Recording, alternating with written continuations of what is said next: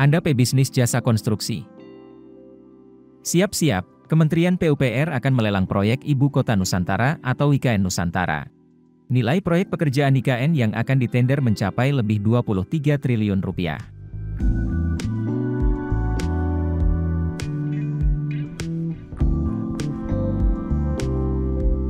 Pelaku usaha pun menyambut rencana tender proyek IKN ini.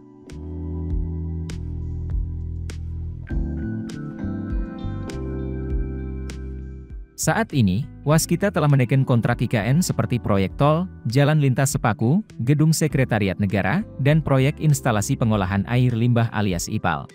Sekretaris Perusahaan PT Adikarya, Persero, Farid Budianto juga menyatakan minat untuk mengikuti tender proyek IKN.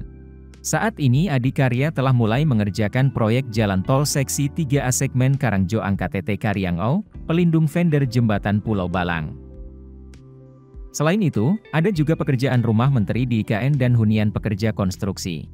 Sebelumnya, Ketua Satgas Pelaksanaan Pembangunan Infrastruktur IKN Danis Hidayat Sumadilaga menyatakan ada 34 paket pekerjaan pembangunan IKN. Dari jumlah tersebut, 29 paket pekerjaan telah dilakukan penandatanganan kontrak. Lalu, 5 paket pekerjaan masih dalam proses pelelangan.